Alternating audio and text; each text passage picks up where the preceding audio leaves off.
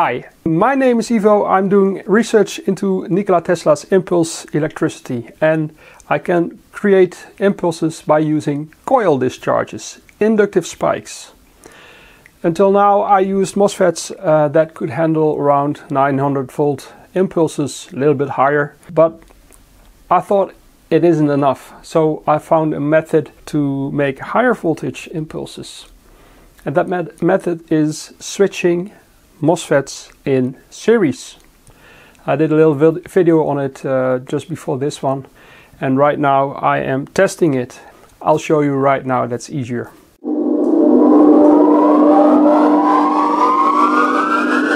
For this test I used the Radiant Power circuit of 2019 that I published before, except without the DC offset, because that's totally dangerous and very unnecessary for this to work.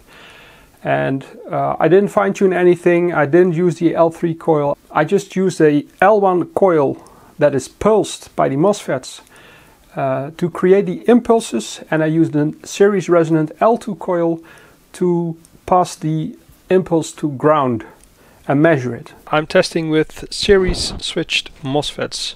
I have here a half bridge PCB, but I'm using it differently. I'm using the two MOSFETs to switch in series. So the signals that are coming in are in phase, they're exactly the same signals. Each MOSFET has its own gate driver IC and its own isolated DC to DC power driver, which gives this MOSFETs 20 volts positive and minus volts negative to switch the gate. The MOSFETs right now are the C2M0080-1200D. These are capable of at least 1200 volts, but in testing I've seen they can handle 1500 volts.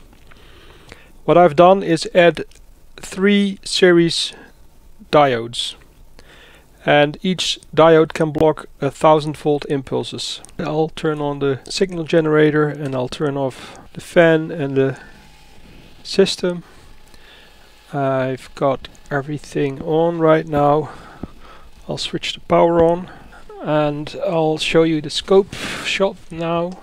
Right now the signal is 500 volts per division, so we've got 1, 2, 3 and a little bit more, so around 1700 volt impulses, and I'm putting in 22 volts. I'll put up the power now and I'll drive it up. Okay, I'm now at 30.1 kilocycles per second, and the impulses right now are, let's put it on the 1, 2, 3, 4, 5, 6. So we have already almost 3000 kilovolts impulses with an input of 22.2 volts and 0.94 amperes. So it is working. Yes, great. I'll zoom in so we can see the duration of the impulse. That is around 500 nanoseconds.